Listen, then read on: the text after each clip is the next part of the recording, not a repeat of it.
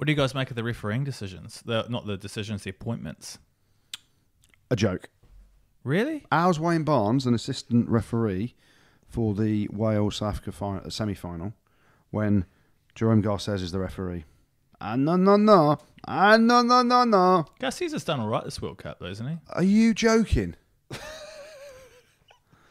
No, listen, people have come at me. I put it on Twitter and people have come at me and said they're saving him for the World Cup final because England won't be there. They're not saving him. World Rugby have come out and said, we consider these two to be the best referees at the current moment. Wayne Barnes is the best referee in the world. Fact. Not fat. Fact. How did you view the Jaco Peyper decision not to even have him in the reckoning after the photo incident? When I saw the photo come out, my initial reaction was that I was laughing, and I get what people are saying. Refs can't have a laugh and stuff like that. But there was, my honest thing when I saw it was like, oh God, bit too soon, potentially.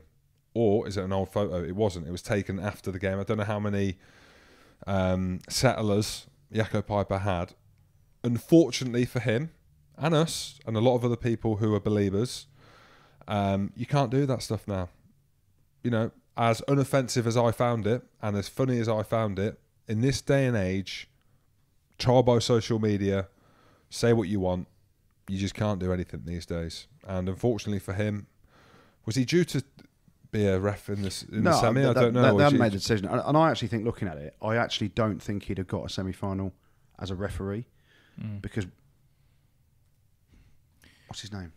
Nigel Owens. I can't remember his name then. Because Nigel Owens is probably he's either the first or second best. I think Wayne Barnes is the best referee in the world. I'd say Nigel Owens is number 2. So Nigel Owens cannot referee Wales against South Africa. You want your top referees. Jaco Peyper couldn't either, could he? No, Jaco Peyper couldn't. Yeah. So the only one he could referee was England, New Zealand, and Nigel Owens is ranked above him probably in World Rugby's refereeing rankings, if there is such a thing. Al Garces has got the other one when Wayne Barnes is on. Nick Berry's been an amazing referee, I think, he has. in the World Cup. So I'd pick him ahead of Garces, but it's going on experience, it's going on all that stuff, and like I said, Garces, England, Australia had a hell of a game for England.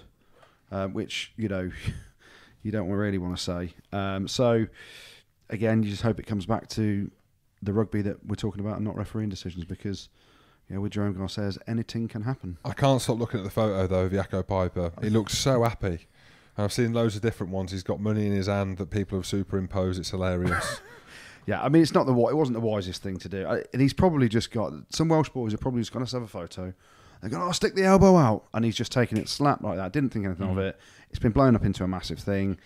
The easy thing for World Rugby to do is just take him out of this weekend's games and say we're not under consideration. And then, it's done and dusted. And, it's a red card. It's not even a question whether it's a red card or not. He's just made a slight error. And hopefully, they can drop it now that they've not included him in the teams for this weekend's semi-finals.